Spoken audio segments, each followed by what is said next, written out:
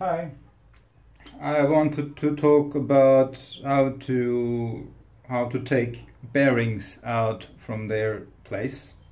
As far as I know, this is a press fit bearing or interference fit bearing, but if I'm wrong, excuse me.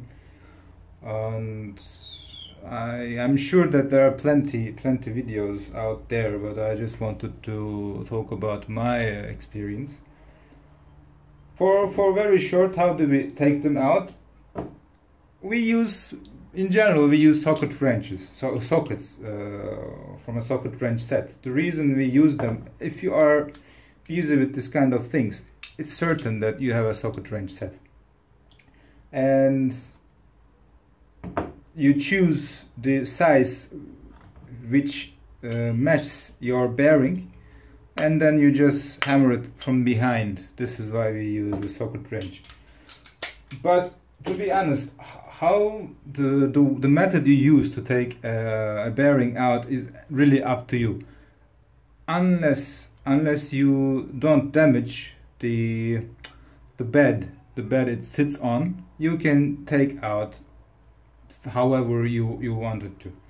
But it's very important that when you fit the new bearing inside, you should only do it from the outer race of the bearing. You should not hammer it from the center. That's very important. Otherwise, if you do it from the center, if you place the bearing from the center, from hammering from the center, you will certainly damage the bearing.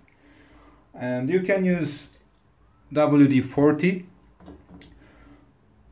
Perhaps it has no advantage, perhaps it doesn't do any good, but I use, because I am sure that it doesn't do any harm either.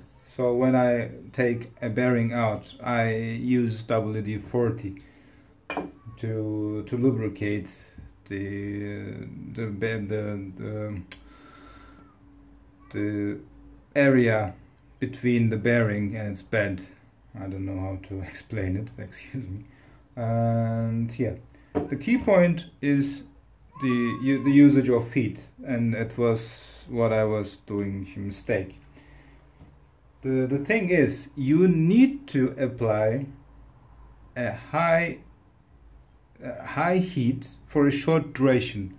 The reason, you just want to expand the aluminium, the metal around the bearing. In this case, that is aluminium, but it may not be aluminium in your situation. What I was doing wrong, I was thinking that because I was using a heat gun, and because I wasn't using a propane torch, I was thinking that the heat I was applying wasn't enough. In this case, actually, I was applying too much heat for too long. Then I was heating everything, and that means everything is expanding. So you should use high heat for a short duration, and it should be focused. This is why I said propane is better, because you can focus it much better. It has much more heat, and you can apply it for a short duration.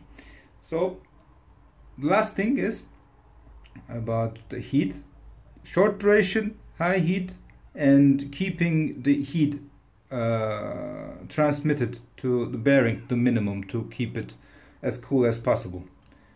That's all I can say about it for now, and thanks for watching.